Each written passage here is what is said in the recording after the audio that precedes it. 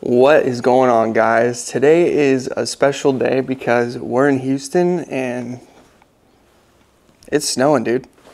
So I figured what better day to talk about how the transfer case works than today when we can go do some spinny boys in an empty parking lot. Let's get started. It's 28 degrees outside. It says it feels like 11. I'm not even sure it's gonna start. Sounding a little rough, but start up first time, so. A little side note for you 5th gen owners. A lot of people don't know what that button right there is for.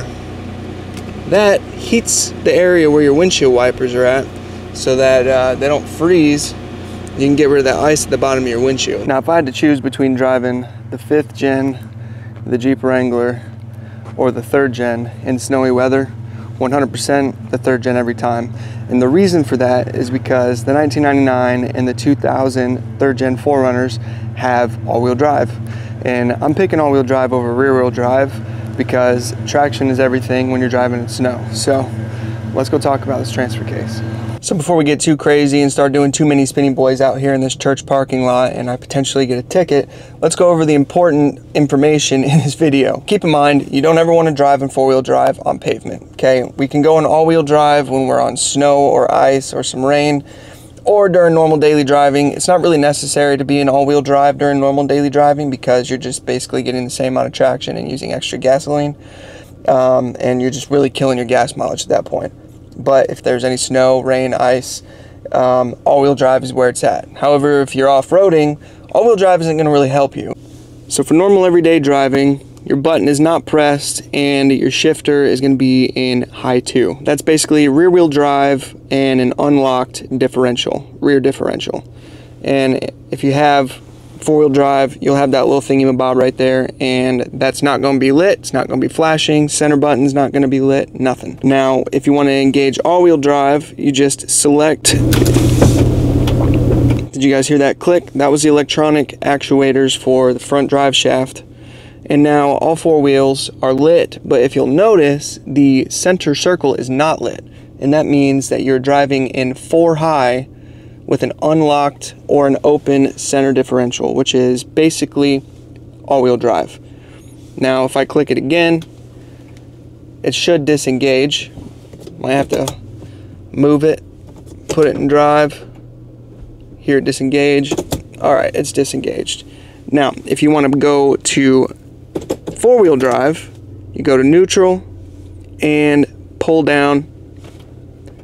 Now you are in high 4 locked, meaning that when you shift this, you have locked your center diff, and you'll notice now you've got a light on that little circle in the center, meaning that you are not in all-wheel drive, you are in 4-wheel drive, which is 4 high with a locked center differential. Now moving on, still in neutral, of course.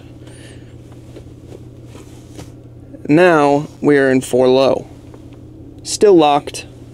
And in this mode, we can go ahead and use a locking rear differential. So the biggest differentiating factor between all-wheel drive and 4-wheel drive is both of them are 4 high, but the difference is in 4-wheel drive, the center differential is locked. So your front drive shaft and your rear drive shaft will always spin at the same rate.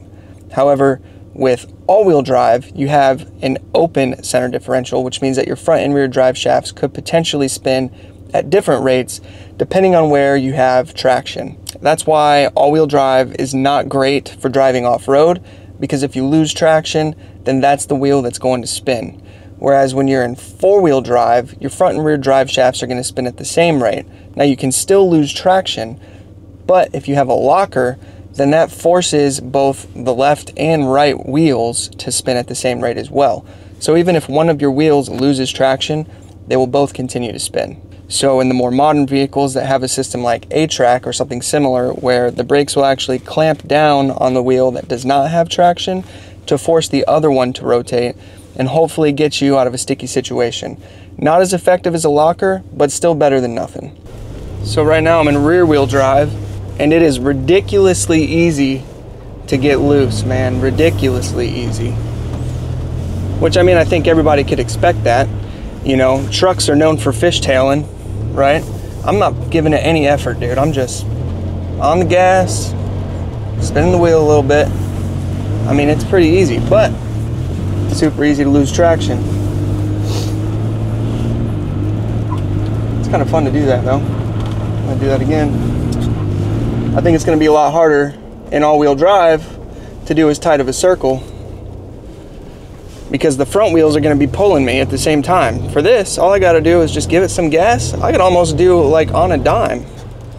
I do have brand new tires and there's like almost no snow on the ground. It's pretty much slush at this point, so you know, I get traction a little easier than you might expect.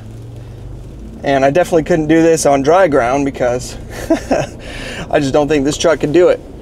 Maybe, but I don't think so. But you know, I just got to give it a little extra gas. And did you guys brake? Good. See, you can get sideways. All right, now I'm going to put it in all-wheel drive. Hopefully that's not a cop pulling up right there. We'll see if I can get as tight of a circle. We'll see how that goes.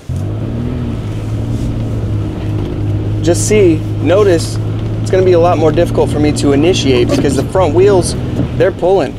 So it's going to try to keep me in a straighter line, which technically for stability is what you want.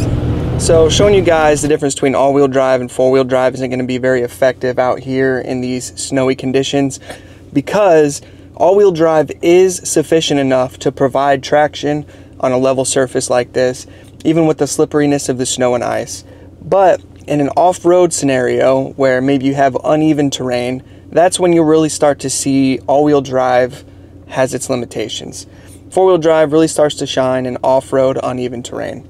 So there's really no point in doing a four-wheel drive launch here because it's going to be the same thing as all-wheel drive. You're going to see it pretty much do the exact same thing, and it's going to be hard to differentiate between the two. The main thing I wanted to show here today, guys, was how the Multimatic transfer case works and kind of show the differentiation between the Multimatic transfer case, the other transfer cases available in the 3rd gen, and just a tiny bit of difference in on-road driving. So I hope you guys found this one helpful. I had a lot of fun making it. So remember, don't use four-wheel drive on pavement. Have fun, be safe, stay warm, and I will catch you in the next one.